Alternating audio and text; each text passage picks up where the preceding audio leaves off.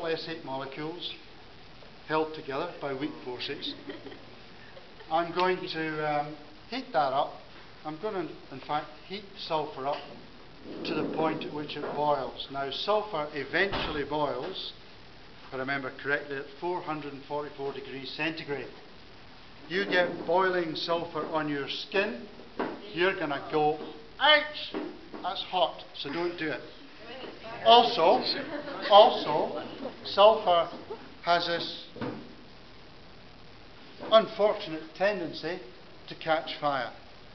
It catches fire and it burns with a little blue flame that you don't see.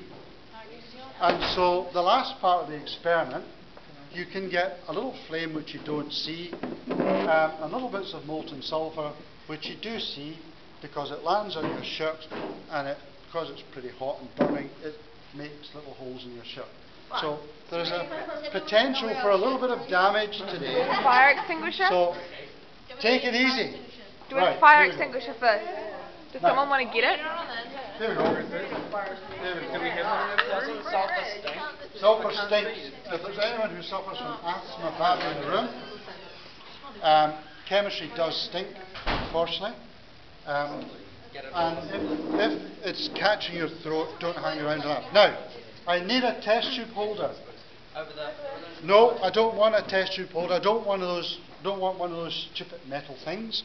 Can someone rip a big sheet of paper out of their notes for me, please? I need a sheet of paper.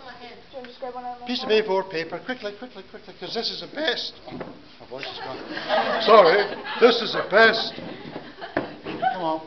Hurry up. Just rip, Kelsey. Come on. Kelsey, for goodness sake, Lassie, hurry up. Right, here we go. This makes a much better test tube holder. Sugar, that's hot. It's not sugar, it's sulphur. Here we go. Right. Bit of paper, wrap it round and round and round and round. Paper is a heat insulator.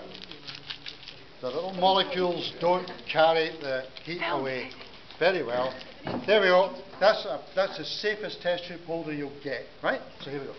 I am going to gently warm this. So what if it catches fire? Won't catch fire just yet, because all I'm